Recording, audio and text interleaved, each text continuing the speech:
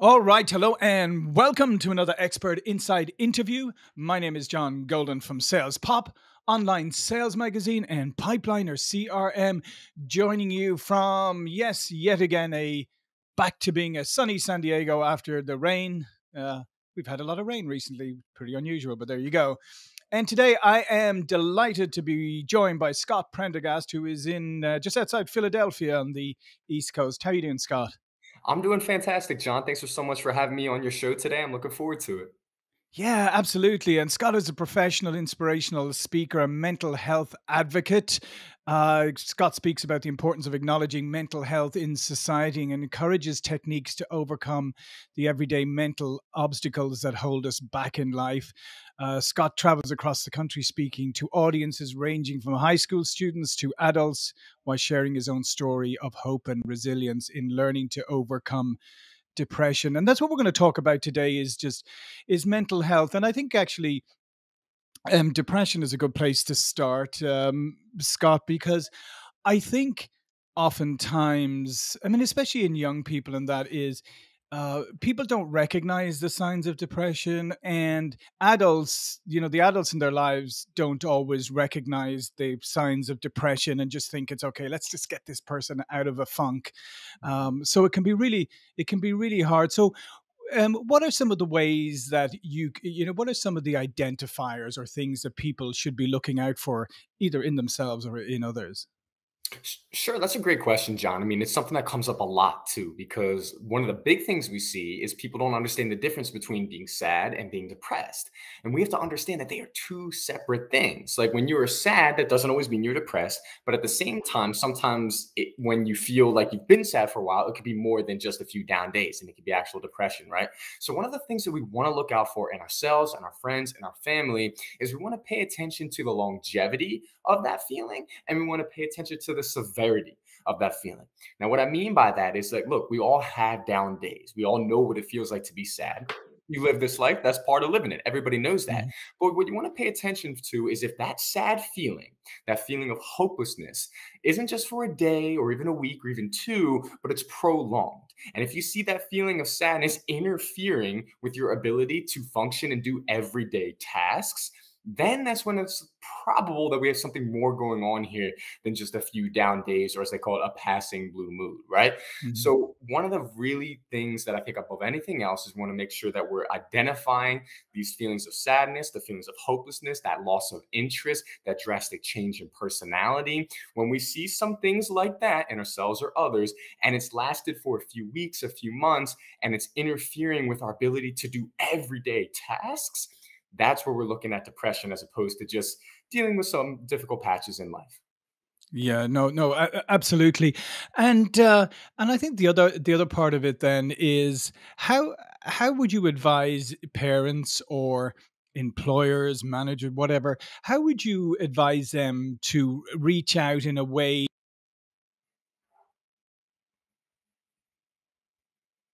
Let's face it, right? If I have a broken leg, right, you can see it and you can go, okay. And as I would say, like, nobody's going to say, oh well, John, you must have very weak bones, or think of me differently. Oh yeah, be careful of him, he's got weak bones. But with mental health, it's like when people start to say, oh, I'm having these issues, they fear that they're going to be perceived as weak. And to be perfectly honest, the people who they're telling often don't have the tools to understand, and they start thinking, oh, looking at you very, very differently all of a sudden, and being almost like afraid, if you like. Yeah, yeah, and I'm sorry, I got cut off for a little bit there, but I heard the majority of your question. And I think what we see in today's world is we've come a long way, but there's still a huge stigma attached to talking about mental Mhm. health challenges. If somebody says that they're dealing with depression or severe anxiety or OCD or bipolar, your everyday typical person is going to look at them through a different lens, Yep. which isn't right. And the reason Mhm. that we want to try to break that is that so we can help to normalize these conversations and help people to realize, look, this is something that every human is going to deal with at some point in their lives in some type of capacity. And there's nothing wrong with that. So, unfortunately, we're still living in a society where people feel like they can't share that. They can't openly talk about it because they're, afraid of being viewed in a different way because of that stigma that still exists. Now, one of the ways that we can combat that in a way that we can help others to feel comfortable to share this stuff is by really just validating their feelings.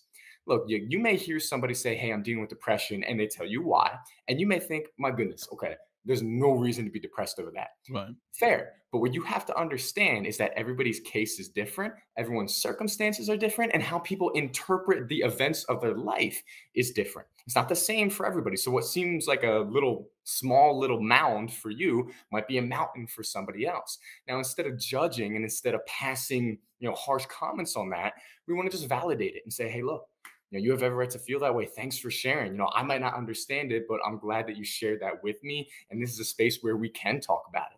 Now, I'm not saying you have to go post on social media and say, Mhm. "Everybody feel sorry for my friend." Come on Yeah. now, that's not going to get us anywhere. No. But just sharing that validation piece is huge for somebody who's dealing with a mental health challenge because they feel like what they're feeling in that moment isn't valid. So if we as friends, coworkers, family members can validate that feeling, that's going to help that person take one step forward towards being able to work through that mental health challenge, whatever it might be. Yeah, no, I agree, and I think the other part too is people overlook sometimes is yes, it may be a mental health challenge, but just like other physical ailments. I mean, if your synapses aren't firing properly, if you're not, that can cause depression. That's something that can be fixed through medication or whatever it is. So there are real things that are happening, but I also think the other part of it is I like your piece of advice about validating, but not trying to diagnose or treat, right? Because we're not qualified to do that. And I think sometimes people think, oh well, I'm not going to tell you if it was a physical ailment. Clearly, I'm not a doctor, but when it comes to mental health, like we're full of advice. Yeah. That's true. We are full of advice. And I think it comes from a good place. And it's good that Sure. people are willing to want to help. But at the end of the day, if someone's dealing with a legitimate mental health challenge, they need to get that professionally diagnosed. And that needs to be something that they can get professional advice for so they can then take the next proper steps. Now, somebody could help you to get along the path to finding somebody to give you that professional advice, I think is great. Because if we just start taking advice from anybody, no matter how great of intentions it is, it can really make things worse and can confuse people and spiral them into a deeper place within that challenge that they're dealing with. Hmm. And I think also today, Scott, is we're dealing with a very strange world that we live in, and obviously, I mean, I feel this particularly for younger people, with social media, with TikTok, with everything, where we're seeing children who are so addicted, like who are getting their dopamine hits off of zombie scrolling on TikTok, Mhm. that this is impacting their mental health, and I think, you know as parents or as employers young adults, we have to be able to help. I think help guide them a little more, because I mean, just leaving them alone with their phones isn't the way to go. Yeah, you're so right. I mean, it's a serious problem in today's day and age. I think there's a lot of good things that can come from social Sure. media, sure, but there's a lot of problems that can come from it too. Hmm. And addiction is a word that people don't want to talk about because when you say addiction, much like with mental health, there's a stigma that comes with it. But the reality is, we are seeing younger and younger kids who are literally addicted to screen time. They don't know how to function properly without a phone in their hand. They don't know how to carry on a conversation. They don't know how to go about dealing with everyday issues without referring or using their phone to be a part of that. And that's an addiction and that's a problem, right? So I think one of the things that's really important to do, whether you're dealing with kids or young adult employers and young adult employees in the workforce, is realizing, look, we've got to learn to set boundaries here. Okay, so maybe that means in your office, if you're working in the office right now, it could be like, "Hey, look, the first 20 minutes after lunch, we're allowed to see the phones out. After that, I don't want to see them the rest of the day." Or creating a space where, yes, you're not making them feel completely smothered where they can't use it, but setting that clear cut boundary, not only for you, so you can get those productive results, but also for them so that they don't just mindlessly, as you said, zombie scroll, get off task, and lead to all other different issues as well, right? So limiting and finding those boundaries and making them clear and defined is super, super important with being able to kind of work through that and not allowing somebody to just go down that rabbit hole of mindlessly scrolling, which then can affect our thoughts, feelings, and actions and take our day in a whole different direction. And we don't want that to happen either. Yeah, no, I mean, absolutely. I mean, if you had a different addiction, I mean, if you saw somebody sitting at their desk, necking beers all day long, you'd be, you'd immediately go, "Oh, here's a problem." But we ignore that. We just assume they're doing whatever they're doing, and it can be extremely, destructive. On your own experience, Scott, like what was pivotal for you in being able to reach out and engage with people and start your journey to recovery? That's a great question, John. I think there's a lot of different things, but the short version would be this. When I was in college, I struggled with depression in a very, very strong way. And I fell into a very deep place in depression. And I remember it got to the point where I found myself feeling completely numb to this entire world. I was Hmm. numb to everyone and everything, and I didn't care about anything. And I found out that it stemmed from the fact that I was dealing with this depression and severe anxiety, but I was refusing to acknowledge it. I didn't want to admit that something was wrong because I was afraid about what everyone else might say or might think if I had said that and admitted it. So I tried to cover it up. I tried to bury it. I tried to keep it inside. And when we're dealing with mental health challenges, if we just try to cover it up, it doesn't go away. It Hmm. lingers, it stays, and it can morph into deeper and more harmful things, right? So for me, that I was caught up in that in college. And then one day I finally reached out to my mom, who I'm so close with my family. I don't know why I didn't reach out earlier.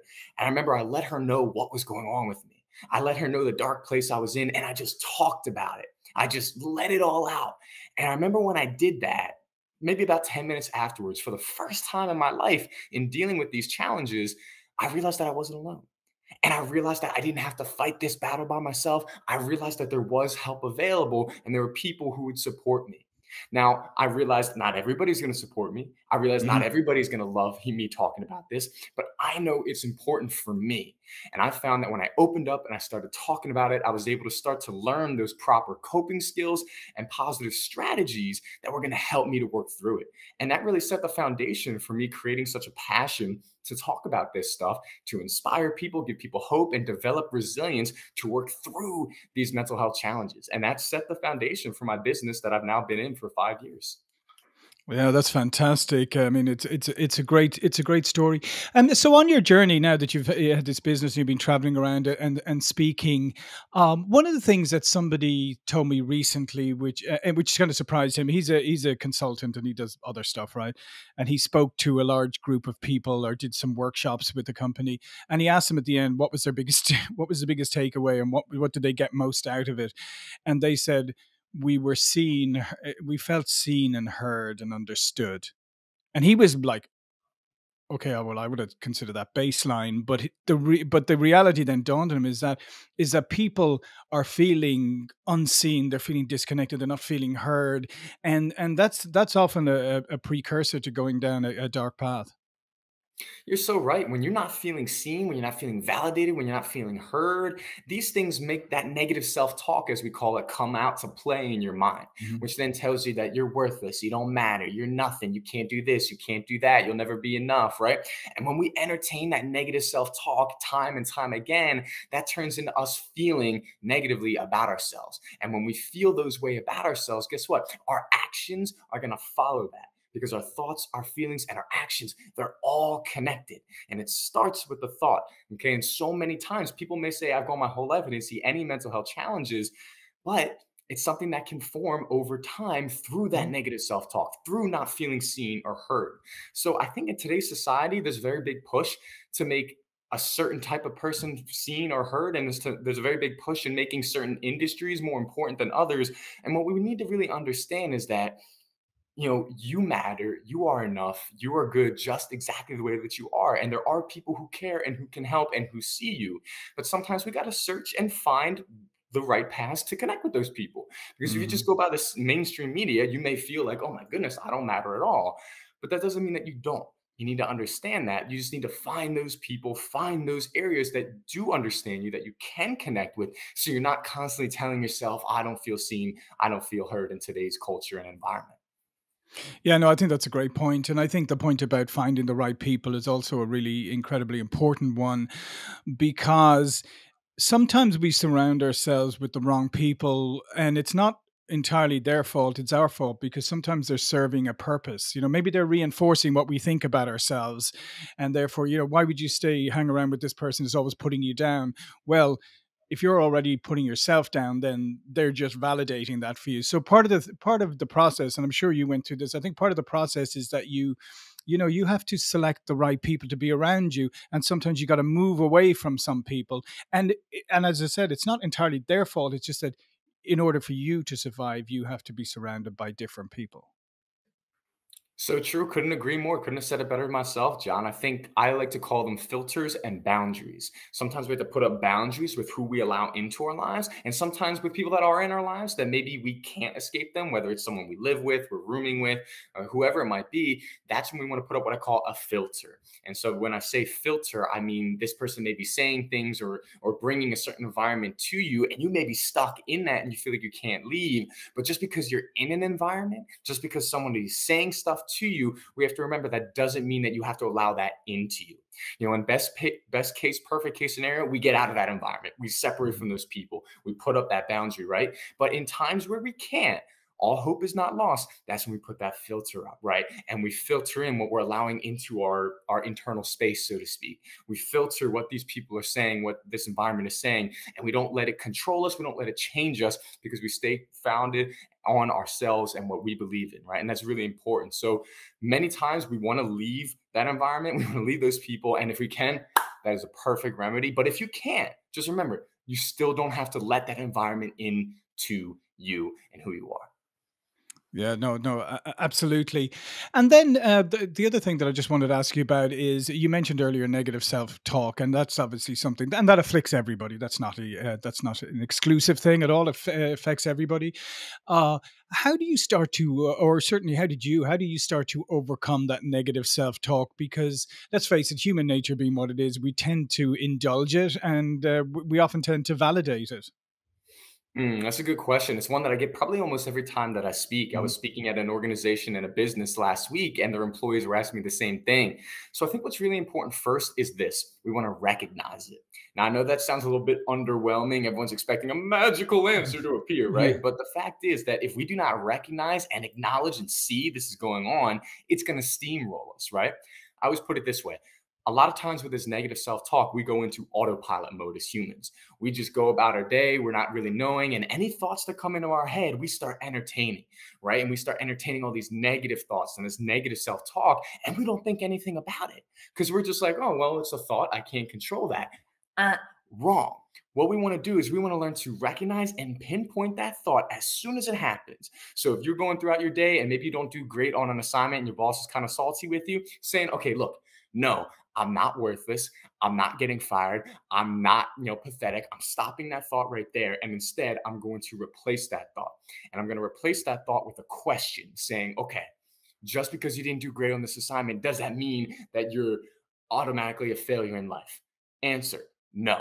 So you see what we did there? Simple things such as that. We took that negative thought that was automatic and we stopped it in its tracks and we rationalized it by using our rational thinking in that moment. So what we just did in that situation was prevented ourselves from going down that rabbit hole of that negative self-talk. Here we go again, to instead keeping our feet present in the moment and planted by counteracting that irrational thought with a rational one. And that process over time is how we learn to beat that negative self-talk and really not be bullied by it anymore. Oh yeah, well, great say. I love that. I love what you just said there about not being bullied by it, because that's exactly what your negative thoughts are doing for you. They're bullying you, and they're trying to keep you where you are, right? And rather than allow you live your full potential. So I love that idea of like really stopping it in its tracks. Um, and then just in the last moment, Scott, what are some of other kind of quick tactics or tricks that you've learned to just at least try and keep yourself on track? Yeah, there's so many different things, but I think real quick, just for the sake of time, one thing that helps me to keep myself in track is I make sure to throughout the day take stock, take inventory of what I'm saying to myself. Because Mm. as you know, the day can get so busy with projects and tasks and deadlines and things like that. It can be real easy to just not even think about your own thoughts and what's going on and what you're saying to yourself. So I always make it a point that 3 times a day, when I wake up, during lunch, and when I get home from work or whatever it might be, I take assessment of what I've been saying to myself and what I've really been feeling throughout the day. And when I do that, it helps me to recognize when I see some of that negative self talk and address it and move through it instead of staying in that autopilot mode and being totally, like I said, bullied by it. So taking time throughout the day to recognize how you're thinking and take stock of it and inventory of it, super, super important to stay balanced and recognize our mental health and anything else that might be going on. Yeah, that's great advice and straightforward, simple advice, which I love. So listen, Scott, this has been fantastic. All of Scott's information will be below this video. But before we go, please do tell people a little bit more about you and your business. Yeah, so my business is called Scotty P Inspiration LLC. My tagline is we want to navigate life through the lens of hope. And what I do is I travel around to different schools, different businesses, organizations, any medium necessary. I talk about the importance of mental health, but I also discuss everyday practical strategies that we can use to help us overcome the everyday obstacles that hold us back in life. And my advice and the things that I talk about is backed by cognitive behavioral therapy. And for the past 5 years, I've been working with licensed clinicians and psychology majors to develop this. So this is something that is found that helps me, but also has helped a lot of different people as well. So I'm located in Philadelphia, but I'm national and international. So I travel anywhere, and you can check out fees and different stuff like that on my website as well. But I'm always open to new opportunities as well. I'm not just to schools or businesses, other opportunities, I'm certainly open to that as well. Fantastic. Well, listen, I encourage people to go check it out because this is an issue and a subject that needs a lot more attention to where we get to the point where people treat mental illness the same way as they treat physical illness.